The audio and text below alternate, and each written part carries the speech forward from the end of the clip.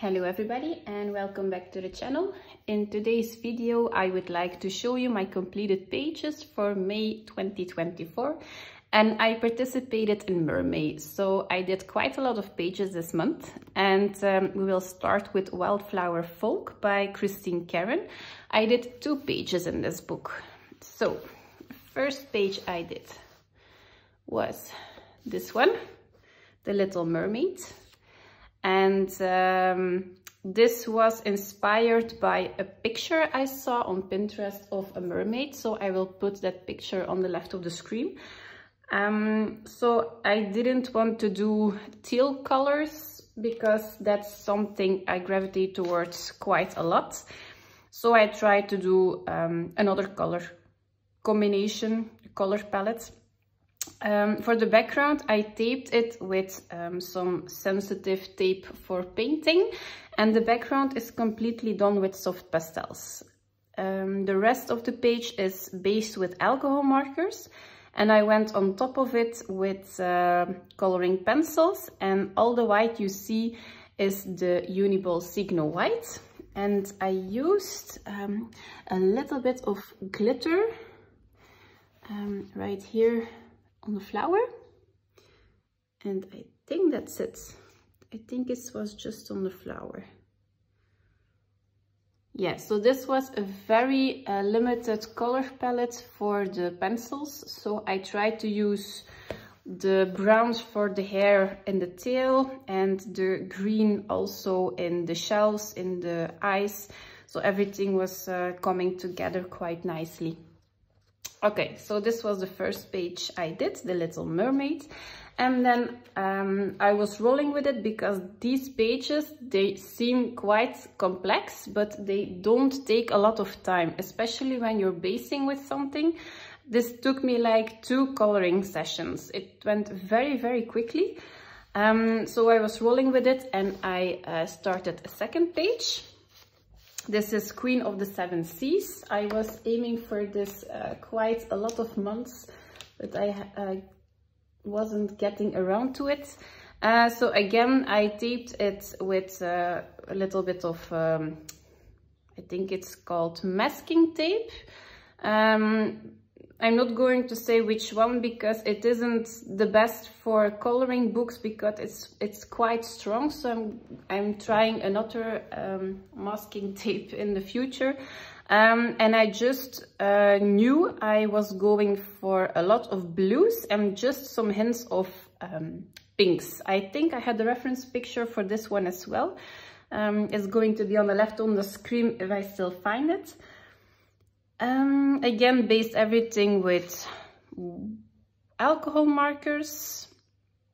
I think it was just 3 colors, like a skin color. No, 4 colors. The skin, the hair, the pink, and the gold. That's it. I have to think. I think it was Prismacolor pencils for this one. I think Prismacolors work a little bit better on a heavy grayscale because they are a little bit more opaque and it covers up quite nicely. But I prefer polychromos if I have the chance to do skin. But for grayscale, Prismacolors work a little bit better.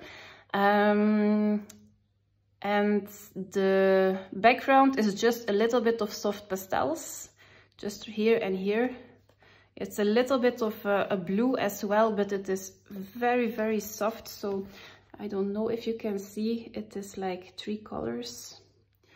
But I needed a subtle background. So, and because of I taped it, it's a little bit more complete in my eyes.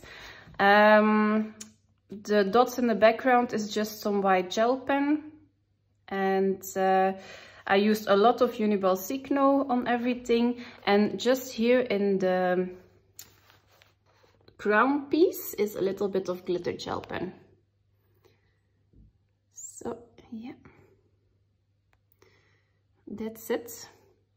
Oh no, and the hair is done with the Faber-Castell Albrecht Dürer pencils because it was a lot of hair, and if it is something very repetitive, I went on top of the alcohol markers with the Faber-Castell Albrecht Dürers, but wet. and the hair went very, very quickly. So yeah, it was a nice way to do hair. So yeah, so this was my second page, and it was in the book Wildflower Folk by Christine Karen. Then I did 2 pages in Portrait of the Mermaid. This was a new book to me by Sarah Burrier, and this was totally enabled by Elm Colors. I think she almost completes this page. Oh yeah, every YouTube channel I mention will be in the description box if you are interested. And Elm Colors had a hashtag with 4 color palettes, and I participated in 3. So this was our body color, and we chose the Jewel Tone challenge. So everything is no, not everything. The background is done with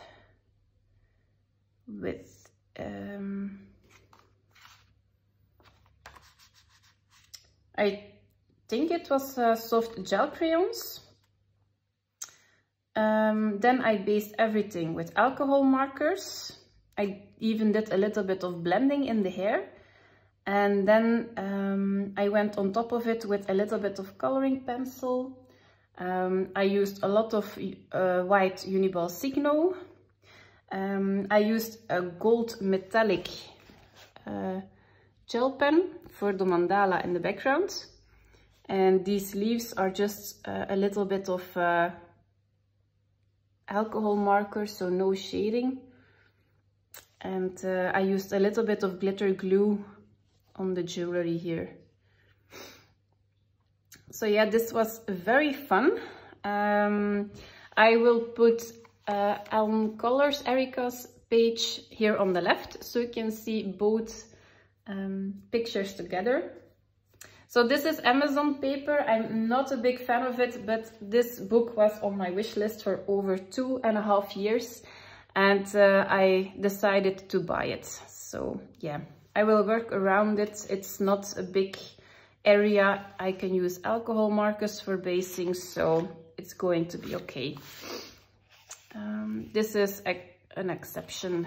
And then I did a second page, and this was also for her hashtag, and you had to do something with rainbow, the colors of the rainbow.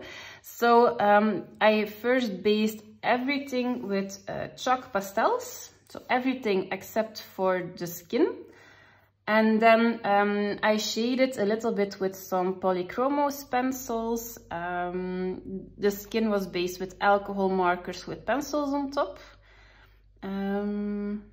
I used a gold metallic gel pen for the jewelry. And then the sparkle things is a little bit of glitter glue. And yeah, a white gel pen for the bubbles. And I used a black fine liner, and I added in some black detailing for the mandala. So yeah, those are 2 pages I'm actually very proud of. And yeah, so this was Portrait of the Mermaids by Sarah Burrier. Then I did a page in Mythic World by Kirby Rosens, because this was a book I neglected a little bit because of the paper.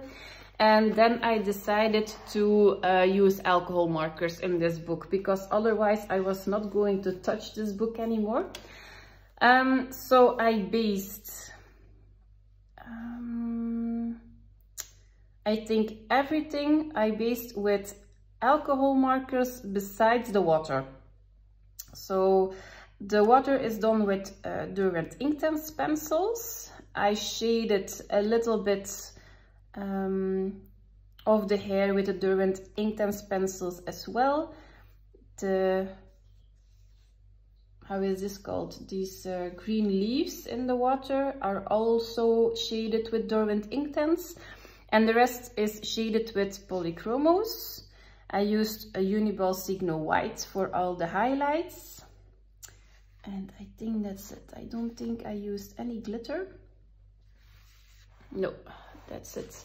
So yeah, as you see, I used alcohol markers. I'm not going to color every picture in this book, so I just use what I want and I get a great result with the coloring pages I actually like. If it is a book I like every picture and I'm not going to use my alcohol markers, but for this this book I really don't mind. This is also a page I really want to color. This is the best page in the book, and I think I'm going to base it with alcohol markers as well, because it's just this one, so I'm not interested in this picture. And on the other side is this one, and I'm not for horror, gory things, so I'm not going to color this one as well. So yeah, maybe in the future I'm going to do this one. Okay, so this was my completed page in Mythic World by Kirby Rosanes. Then I did a page in Betover in de Aarde by Melpomene Chatsipanagiotou. This is the Dutch edition.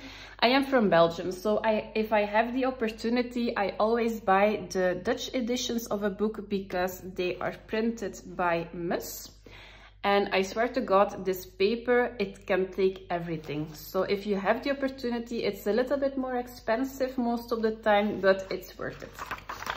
So the coloring page I did for Mer-May was this one. This was a color palette.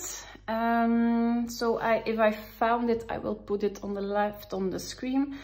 The background is done with Derwent Inktense, so the yellow and the blue in the background. So I started with that.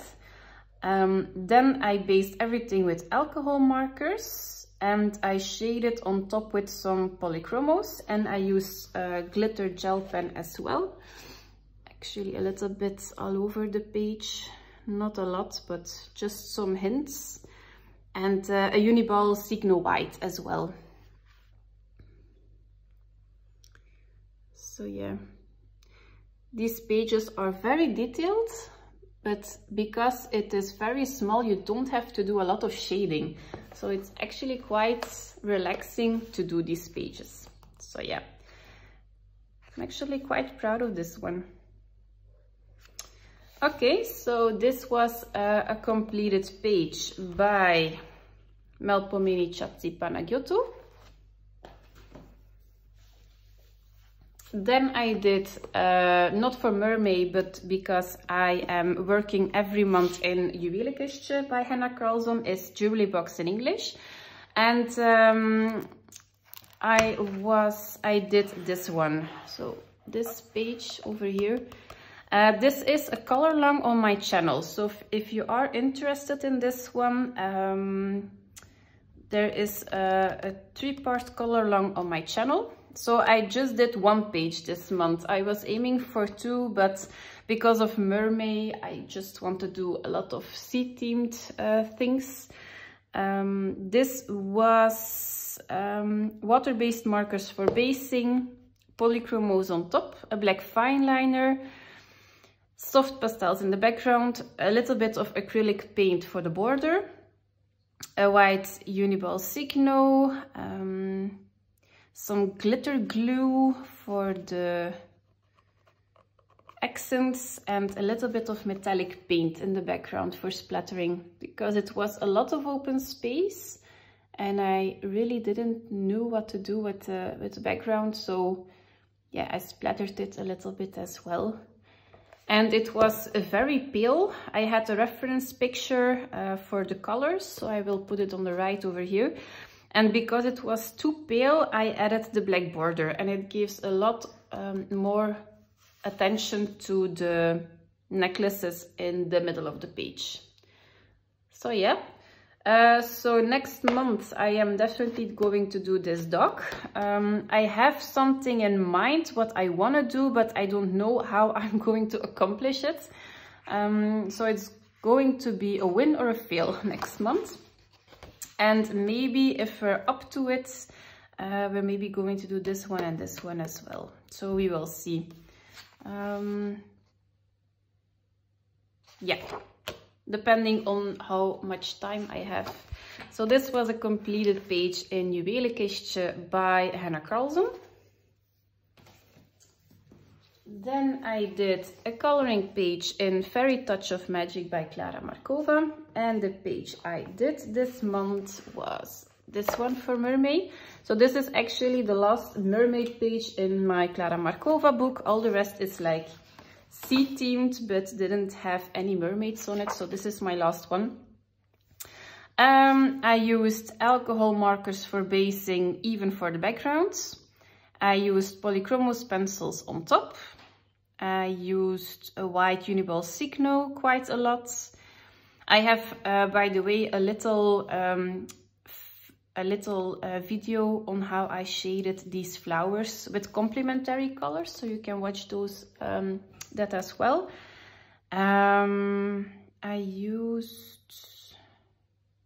I don't think I used any glitter. No glitter on this one, just a lot of white gel pen. And shading with complementary colors, so every color I used everywhere on the page to make it a little bit more cohesive, because it is very detailed, Klara's pages, and I don't want to add a lot of colors to it, so it's a limited color palette, but I think it worked. So yeah, this was my completed page from Fairy Touch of Magic by Klara Markova. And then the next one is my monthly body color with Christina's Art Corner. And we did this page. So this was also for the hashtag from Elm Colors. And the third one was to do a monochromatic color palette. So we chose this page and I chose the color blue. I will put Christina's page here on the left. She chose pink. So it's very great to see the same page with a different color scheme. So this is all based with alcohol markers. I used some polychromos pencils on top. I used some Uniball Signo whites. And then the earrings and the border is done with a blue glitter glue. So I like the glitter glue for these borders. It gives a lot of glitter and it has a great coverage as well.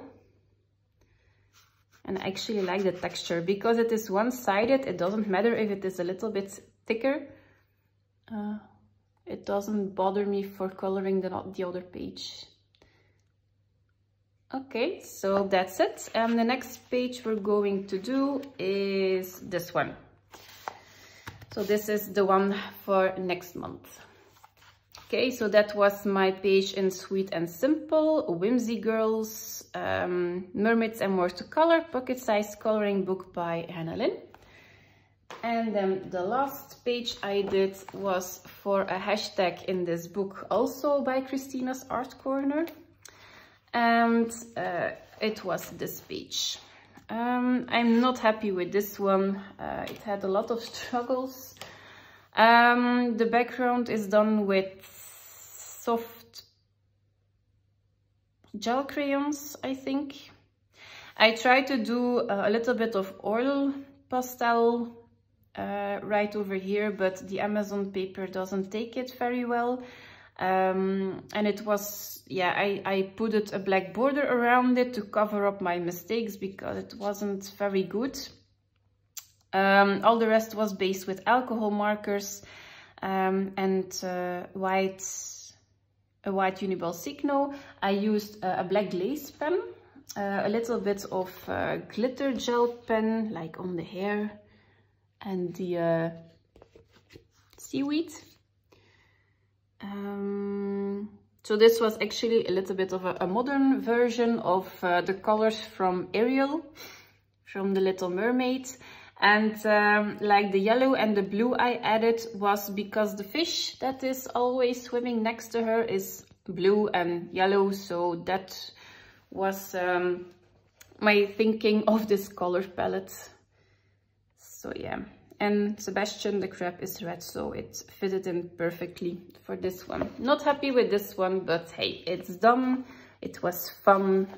I tried to use some materials on the page, but yeah, Amazon paper doesn't take a lot of media, so too bad. Okay, so these were my completed coloring pages for this month. If you have a favorite, please let me know in the comments. I think my favorite of the month, is,